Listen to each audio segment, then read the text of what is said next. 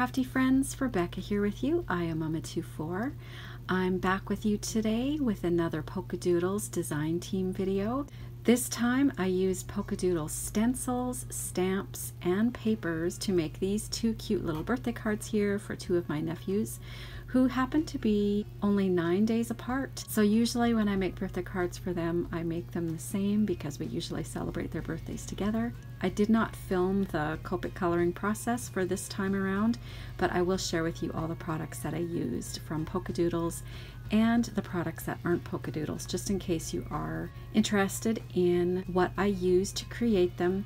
And all of the products that I will link down below. Be sure to give polkadoodles.co.uk a look-see and see what they have on their website.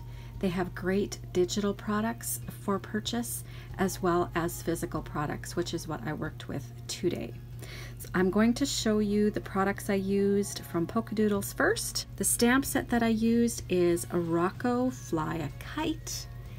And that is the stamp there, so it's a clear polymer cling stamp. I also used for the happy birthday greeting this very versatile set here. This one is called Perfect Wishes.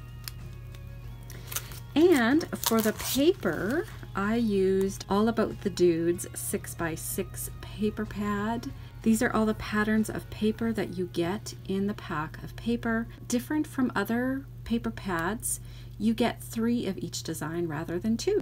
Another great thing about the Polkadoodles paper pads is that they're not actually pads. They are separate papers, so there's no branding strip at the top and there's none of that glue making you cut away usable paper. Alright, also from Polkadoodles, I used some stencils. First up is the Cloudy Landscape stencil, and this one has the one side with like the stitching, and then the other side of the clouds you have polka dots. I mixed them on my card today. And I also used the grass stencil. This is a really great one. And this one is called Grass Lawn Stencil. They're very similar. I mounted the Rocco and the Happy Birthday onto my Misty, and I stamped them onto some Copic friendly paper. While my stamp was still in the Misty, I stamped a mask because I knew I wanted to have some stenciling around Rocco. This is the stamping mask paper that I use. This is by Inkadinkadoo. And I stamped everything in black with the Gina K amalgam ink. This is a Copic friendly and watercolor friendly ink. And then for the stenciling, the green, I used the oxides. This is the Mowed Lawn.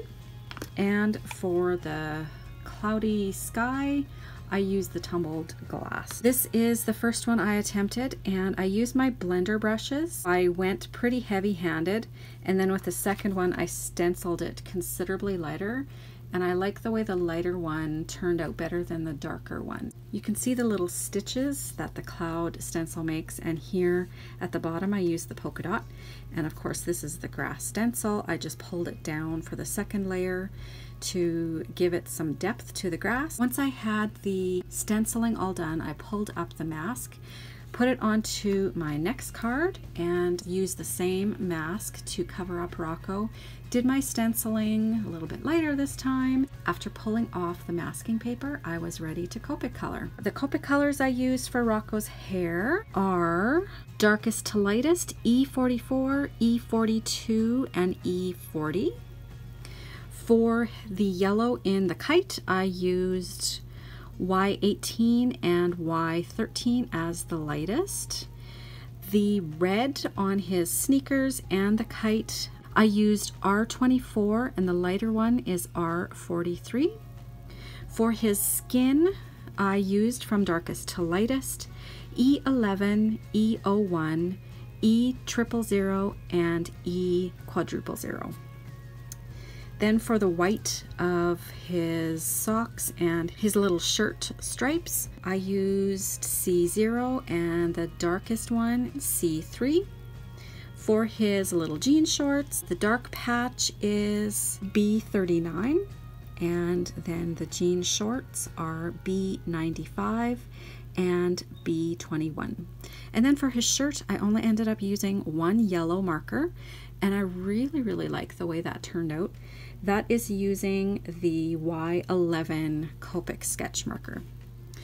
So there's just a quick look at the coloring and the stenciling of the card. I popped it up onto some black cardstock just to matte and to pull in the black a little bit. Put it on some foam tape. From the paper collection, I used, it almost looks like blackboard with doodling on it. And there's my scraps from 2 of the 6x6 papers. I cut it to fit my A5 card base. So that is what is on the background there on both of the cards. And then I use the scrap on the inside just to frame it out a little bit. Super cute paper. And this is what the darker one looks like. Just very similar. And then of course I stamped my handcrafted on the back of both of them. 2 cute little birthday cards ready to go for my nephews for their birthday party. Again, all the links to the products that I used in today's cards will be linked down below. Thank you all so much for watching. I will be back with you in another crafty video soon. Bye bye everybody.